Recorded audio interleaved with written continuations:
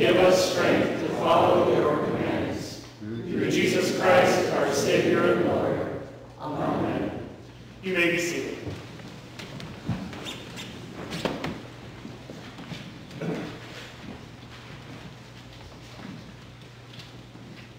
A reading from Jeremiah. O Lord, you know, remember me and visit me, and bring down retribution for me on my persecutors. In your forbearance, do not take me away. Know that on your account I suffer insult. Your words were found, and I ate them, and your words became to me a joy and a delight of my heart. For I am called by your name, O Lord, God of hosts. I did not sit in the company of merrymakers, nor did I rejoice. Under the weight of your hand I sat alone, for you had filled me with indignation. Why is my pain unceasing, my wound incurable, refusing to be healed? Truly, you are to me like a deceitful brook, like waters that fail. Therefore, thus says the Lord, if you turn back, I will take you back, and you shall stand before me. If you utter what is precious and not what is worthless, you shall serve as my mouth. It is they who will turn to you, not you who will turn to them. And I will make you to this people a fortified wall of bronze. They will fight against you, but they shall not prevail over you. For I am with you to save you and deliver you, says the Lord. I will deliver you out of the hand of the wicked and redeem you from the grasp of the ruthless. The word of the Lord. Thanks be to God. Psalm 26, read responsibly. Give judgment for me, O Lord, for I have lived with integrity. I have trusted in the Lord and have not faltered. Test me, O Lord, and try me. Examine my heart and my mind. For your steadfast love is before my eyes. I have walked faithfully with you. I have not sat with the worthless, nor do I consort with the deceitful. I have hated the company of evildoers. I will not sit down with the wicked. I will wash my hands in innocence, O Lord, that I may go with procession around your altar. Singing aloud a song of thanksgiving and recounting all your wonderful deeds. Lord, I love the house in which you dwell, and the place where your glory lies. The second reading is from Romans. Let love be genuine. Hate what is evil. Hold fast to what is good. Love one another with mutual affection. Outdo one another in showing honor. Do not lag in zeal. Be ardent in spirit. Serve the Lord. Rejoice in hope. Be patient in suffering. Persevere in prayer. Contribute to the needs of the saints. Extend hospitality to strangers. Bless those who persecute you. Bless and do not curse them. Rejoice with those who rejoice. Weep with those who weep. Live in harmony with one another. Do not be haughty, but associate with the lowly. Do not claim to be wiser than you are. Do not repay anyone evil for evil, but take thought for what is noble in the sight of all. If it is possible, so far as it depends on you, live peacefully with all. Beloved, never avenge yourself, but leave room for the wrath of God.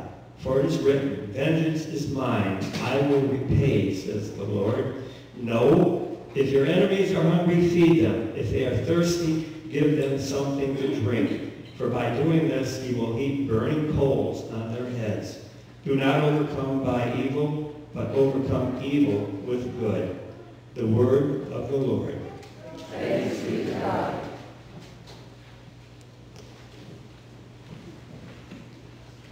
Please rise for the gospel acclamation.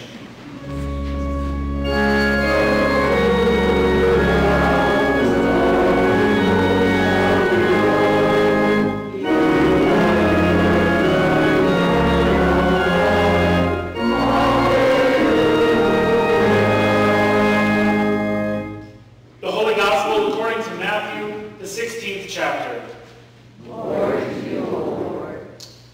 From that time on, Jesus began to show his disciples that he must go to Jerusalem and undergo great suffering at the hands of the elders, the chief priests, and scribes, and be killed, and on the third day be raised. And Peter took him aside and began to rebuke him, saying, God forbid it, Lord. This must never happen to you." But Jesus turned and said to Peter, "Get behind me, Satan. You are a stumbling block to me, for you are setting your mind not on divine things, but on human things." Then Jesus told his disciples, "If anyone wants to become my followers, let them deny themselves and take up their cross and follow me. For those who want to save their life will lose it, and those who lose their life for my sake will find it. For what will it profit them if they gain the whole world, but forfeit their life? Or what will they give in return for their life? For the Son of Man is to come with his angels in the glory of his Father, and then he will repay everyone for what has been done. Truly, I tell you, there are some standing here who will not taste death before they see the Son of Man coming in his kingdom." This is the gospel of our Lord. Praise to you, Lord Christ. Please be seated.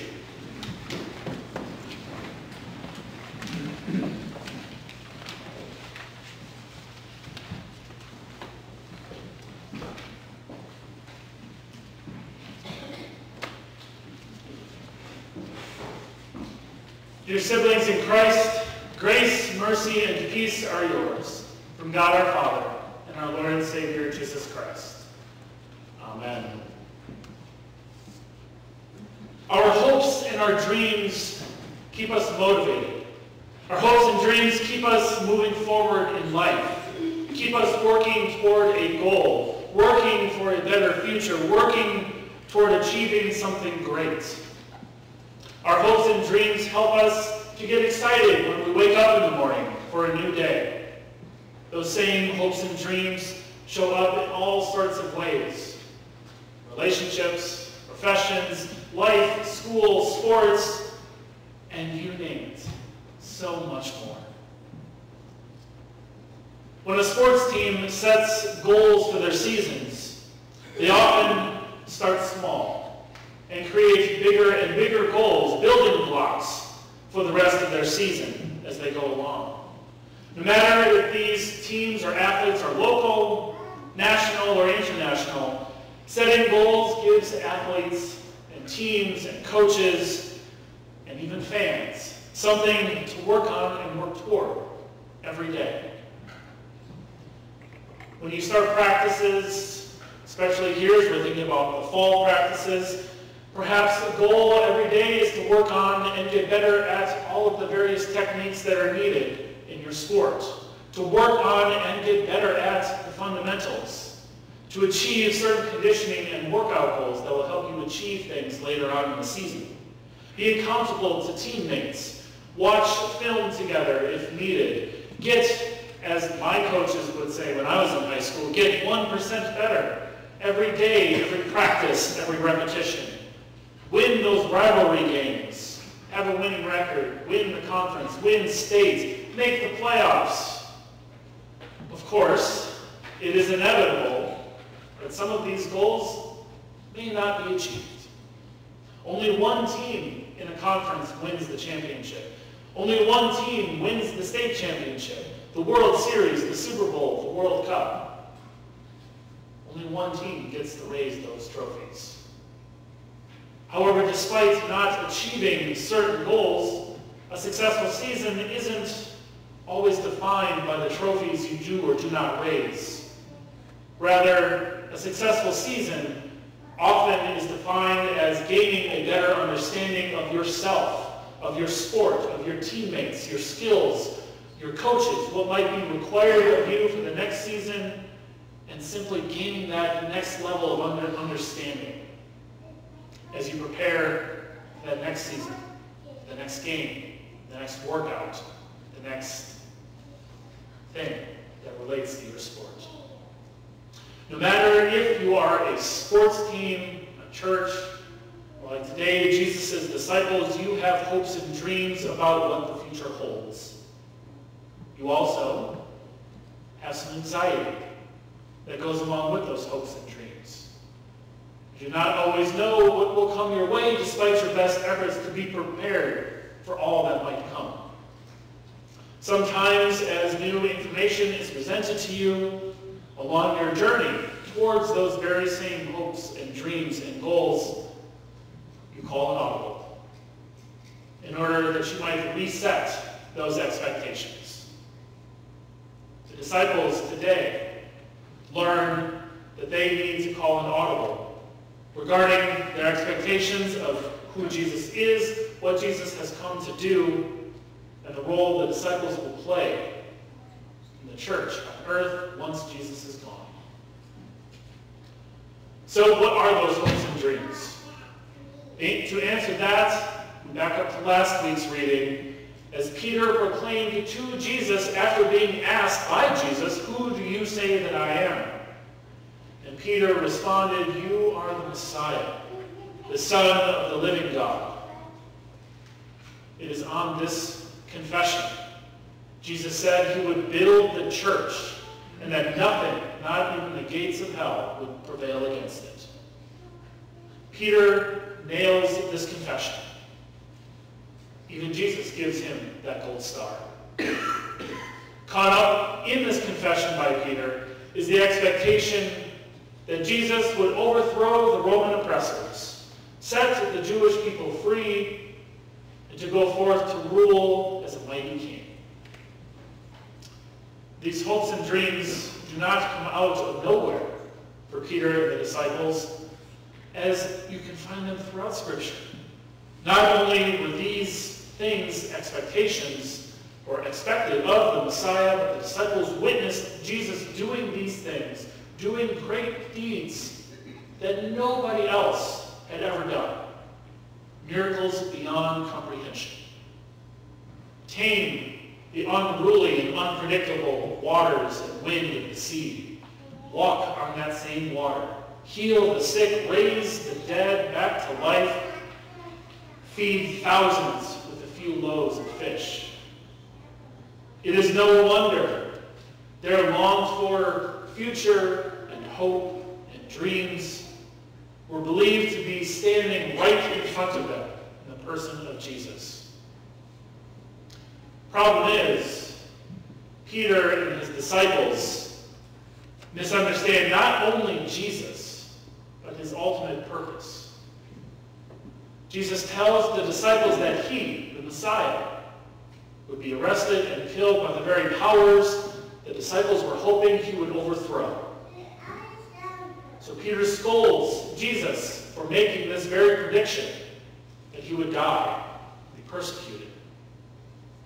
But Jesus puts Peter back into his place and says to him, "Get behind me, Satan," which is probably one of the strongest rebukes we see in all of Scripture. Jesus knows his purpose. Peter and the disciples misunderstand it. Peter falls, in this instance, into the role of the tempter, the one who, when Jesus is in the wilderness, offers Jesus power beyond measure over all the kingdoms of the earth. In that moment, Jesus rejects that power, that temptation the tempter offers him. He does so again here with Peter.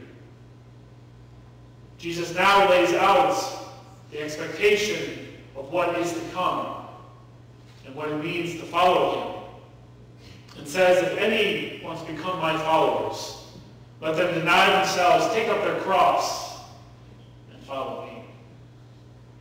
Those who want to save their life will lose it, and those who lose their life for my sake and for the sake of the gospel will save it."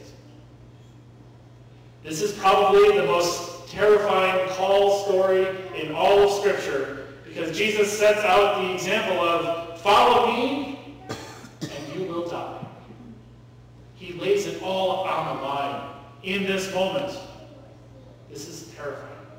This is scary. This is a scary call to try to live up to by Jesus. Thankfully, he helps along the way, along our journey. And there's often a few ways that we can misinterpret this.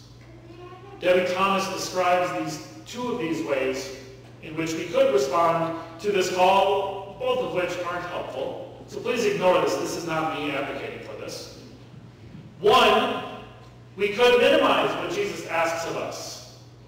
Deny ourselves certain pleasures. Ignore the social media for a few days or a month. Deny some other pleasures for a little bit in our life. Try to pray more, study Scripture some more, volunteer, and avoid the parts of Jesus' call that make us uncomfortable. The other part, the other way to respond is to maximize it. Maximize what Jesus is asking of us, what Jesus is calling us to do.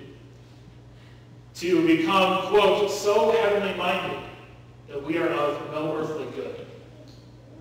To deny ourselves that which gives us life, gives us joy, gives us pleasure, delight, and celebration, and to lecture others and even berate them to do the same. All in an effort to sacrifice more than we should in order to gain some heavenly reward that does not exist, while failing to see those in need of love right in front of us. As I said, both of these extremes do no earthly good. Rather than these two possibilities, to adhere to the call Jesus places in front of us, we go back to the heart of Scripture, go back to the heart of our calling. Love God, love ourselves, love others. As Debbie Thomas continued to take up the cross as Jesus did, is to stand always in the center of the world's pain. Not just to glance in the general direction of it and then slide away, to dwell there. To identify ourselves with those who are aching, weeping, screaming, and dying. To insist that our comfort isn't worth it unless all of God's beloved can share in it too. To receive our daily bread, not just for us, but for everyone.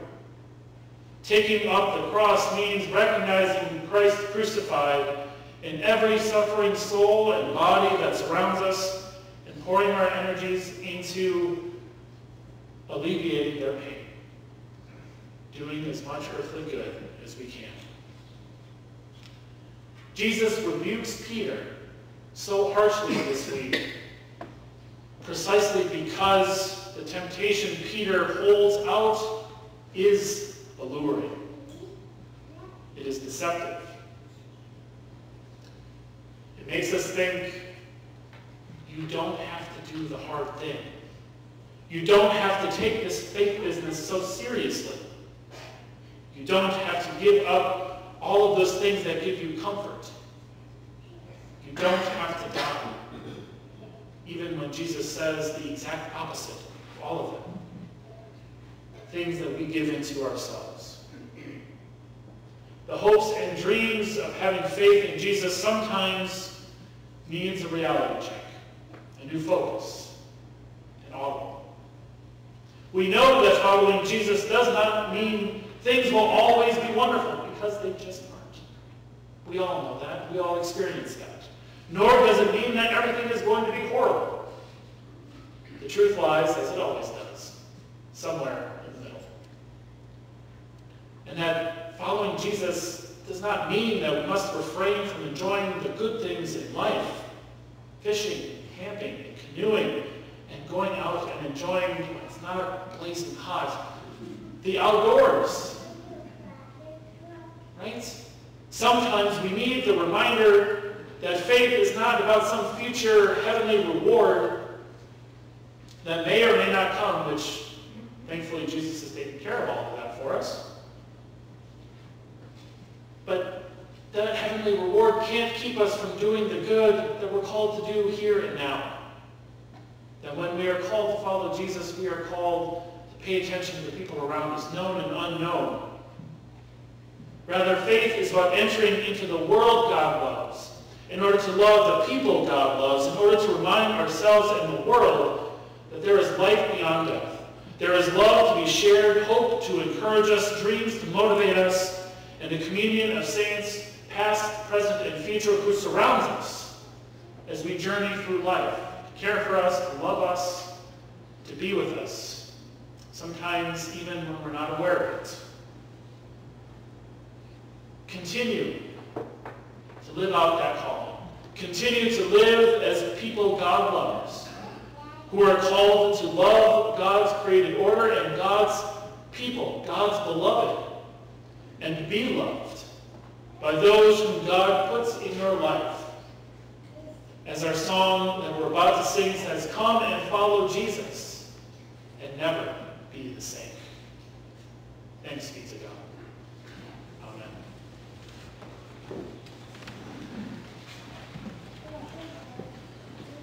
We join in singing our hymn of the day, number 798.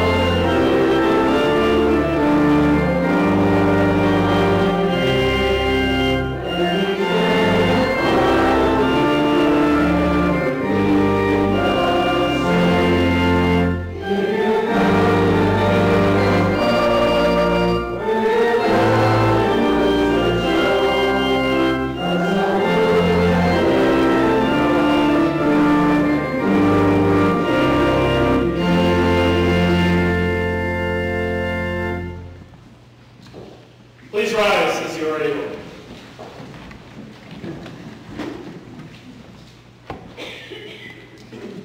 Let us join together in confession of our faith found in the words of the Nicene Creed. We believe in one God, the Father, the Almighty, maker of heaven and earth, of all that is seen and unseen.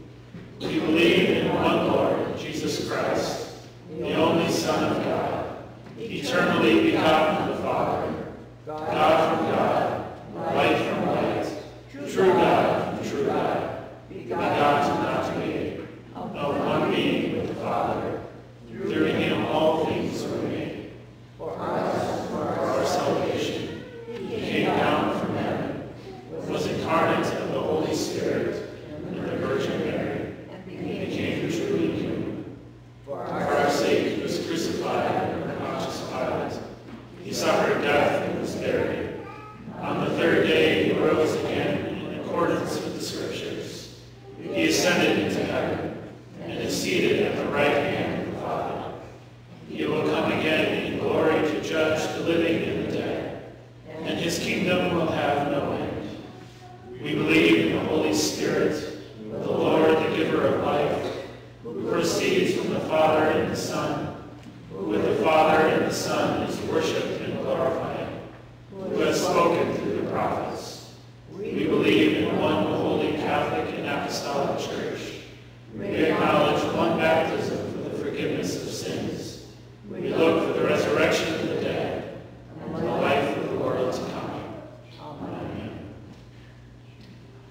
Remembering praying and caring for God's people and all of creation, we pray for the church, the world, and the needs of all our neighbors.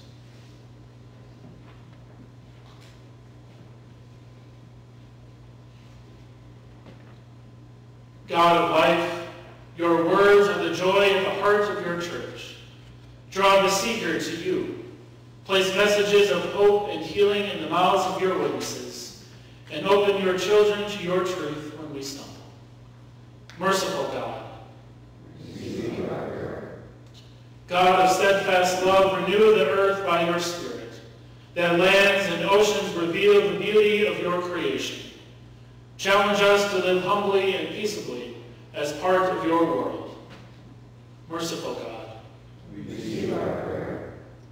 God of new beginnings, be with students, faculty, staff, and families as they return to school this week. Inspire their mutual learning and teaching as the new school year begins. Merciful God, receive our prayer. God of deliverance, remember all who are suffering, lonely, and in pain. Draw near to your people. Today we especially lift up Mary Lou, Dave, Dick, Vicky, Diane, Zach, Byron, Brenda, Brian, Gail, Hayden, Kathy, Jenny, and all of those we name now aloud or in the silence of our hearts. Sonia.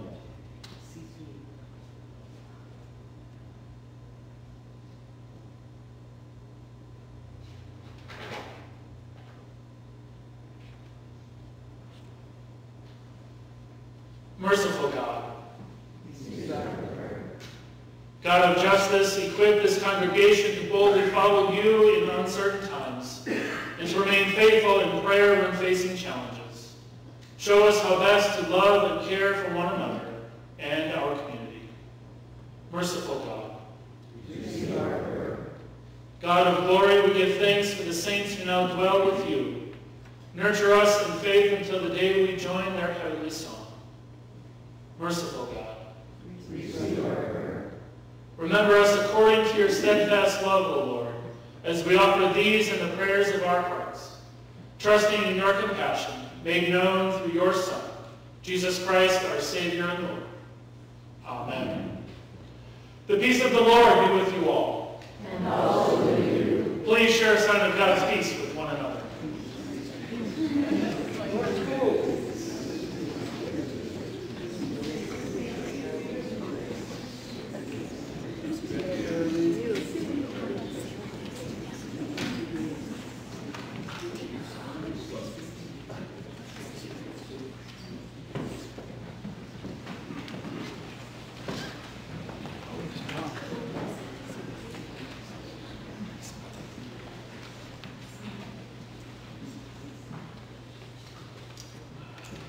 Please note that in the book that we will not be passing the offering plates. Instead, they are placed in the back of the sanctuary, and you are encouraged to place your gifts and offerings into the plates as you exit the sanctuary. I invite Allison to come up.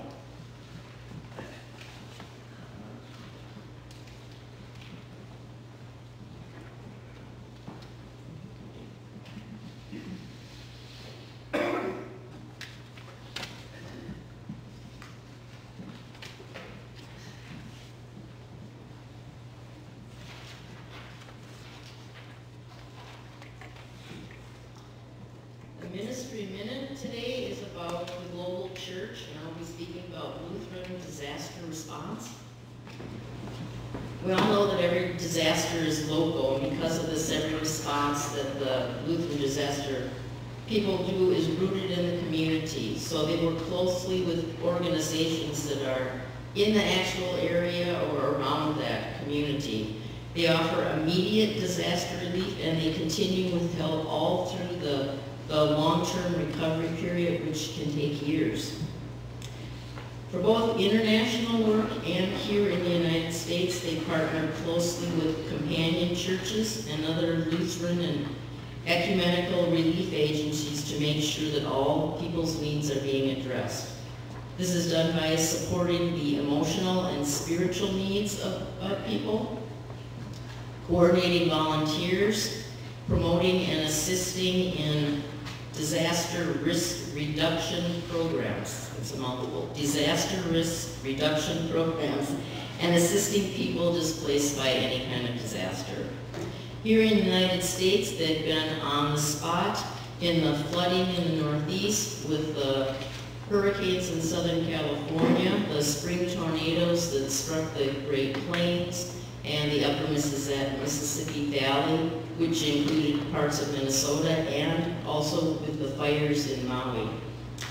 International disaster help includes the Ukraine war, the droughts in Ethiopia, Kenya, and Somalia, the earthquakes in Turkey and Syria, civil war and famine in South Sudan, and the refugee crisis in the Middle East and Europe.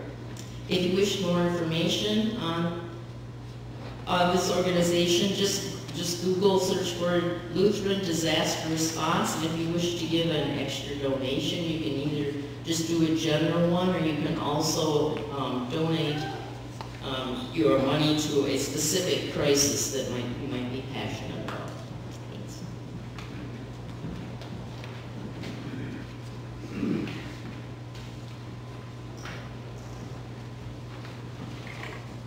We sang verses 1 and 5 of hymn number 878.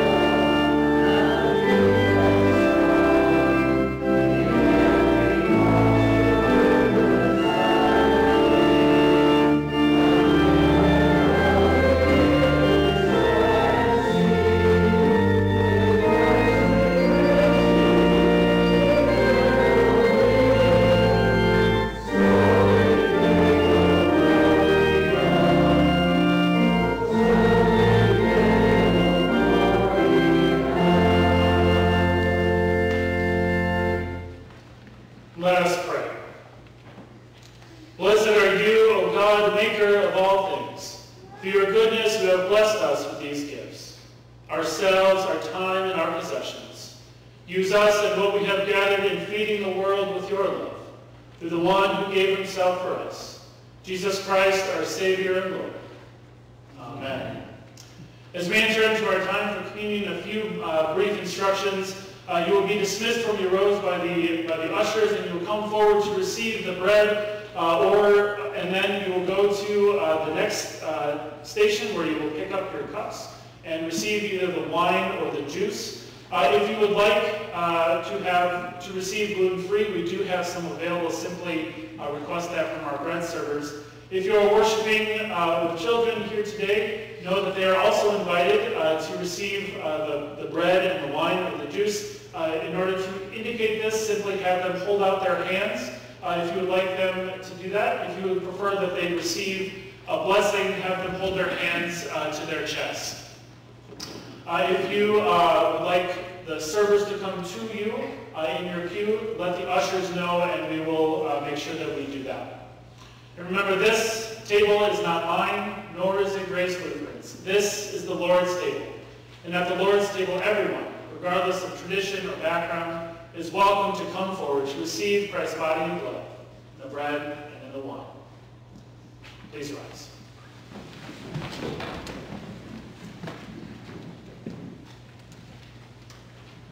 The Lord be with you. And also with you. Lift up your hearts. We lift them to the Lord. Let us give thanks to the Lord our God. It is right to give our thanks and praise.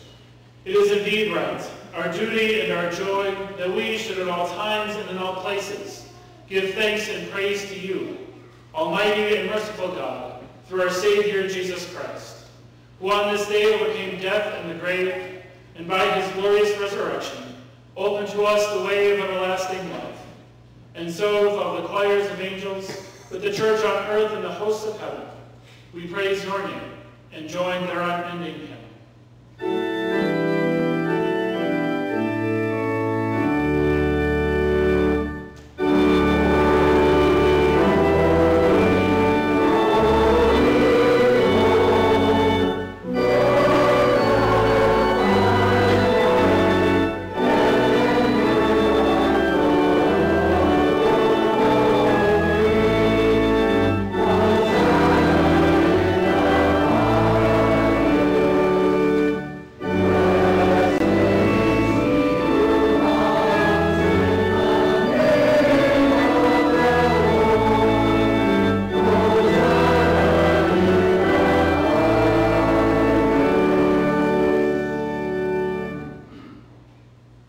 O God, most mighty, O God, most merciful, O God, our rock and our salvation, hear us as we praise. Call us to your table. Grant us your life. When the world was a formless void, you formed order and beauty. When Abraham and Sarah were barren, you sent them a child. When the Israelites were enslaved, you led them to freedom. Ruth faced starvation, David fought Goliath, and the psalmist cried out for healing. And full of compassion, you granted the people your life. You entered our sorrows in Jesus, our brother. He was born among the poor. He lived under oppression. He wept over the city. With infinite love, he granted the people your life. In the night in which he was betrayed, our Lord Jesus took bread, gave thanks, and broke it, and gave it to his disciples, saying, "Take and eat. This is my body, which is given for you. Do this for the remembrance of me."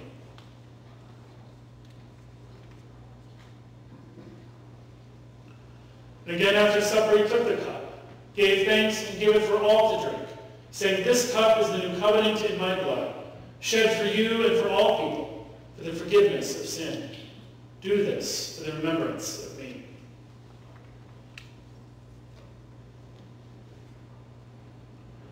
Remembering his death, we cry out, Amen. Amen. Celebrating his resurrection, we shout, Amen. Amen. Trusting his presence in every time and place, we plead, Amen. Amen. O God, you are breath, send your Spirit on this meal. O God, you are bread, feed us with yourself. O God, you are wine, warm our hearts and make us one. O God, you are fire, transform us with hope. O God, most majestic, O God, most motherly, O God, our strength and our song, show us the vision of a tree of life with fruits for all, and leaves that heal the nations. Grant us such life, the life of the Father to the Son, the life of the Spirit of our risen Savior, life in you, now and forever. Amen. Lord, remember us in your kingdom and teach us to pray as we sing our Lord's Prayer.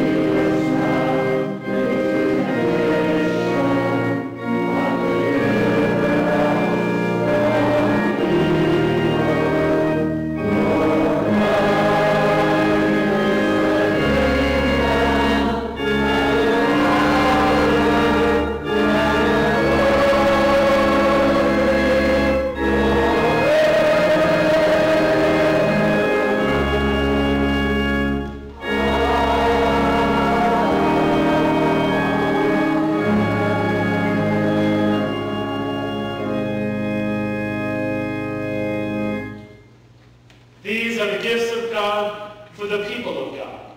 Come to the table of the Lord, for all are welcome here. Amen. Please be seated.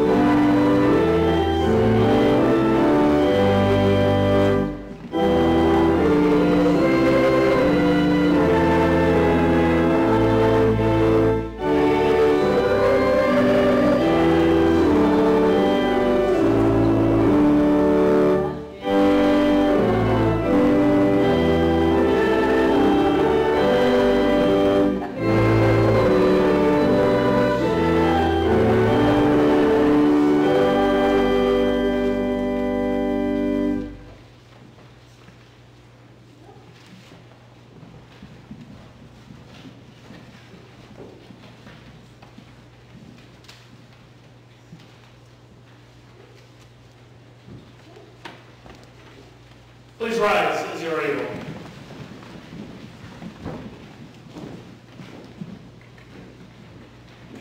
Receive a blessing. You have become what you have received, the body and blood of our Lord and Savior, Jesus Christ. Amen. Let us pray. We give you thanks, Almighty God, that you have refreshed us with the healing power of this gift of life. In your mercy, strengthen us to this gift, in faith toward you and in fervent love toward one another, for the sake of Jesus Christ our Lord. Amen. Receive the benediction from the choir.